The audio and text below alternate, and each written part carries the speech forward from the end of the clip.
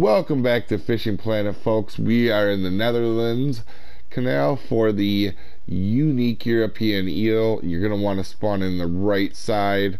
I would recommend the night peaks for these guys, but you can catch them on normal peaks as well. You'll want to come over here, and I will give you the exact marker, the coordinates for the marker, so you can actually put it in your map. But it is right here, 485, negative 466. The night peaks work the best, though.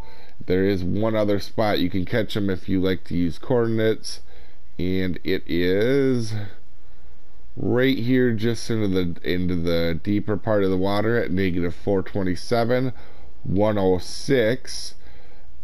Medium cup bait or small minnows seem to work the best. There are other things you can catch them on, but you can tell when they come in because they kind of make the water wake quite a bit, so you can tell that's them when you're catching them.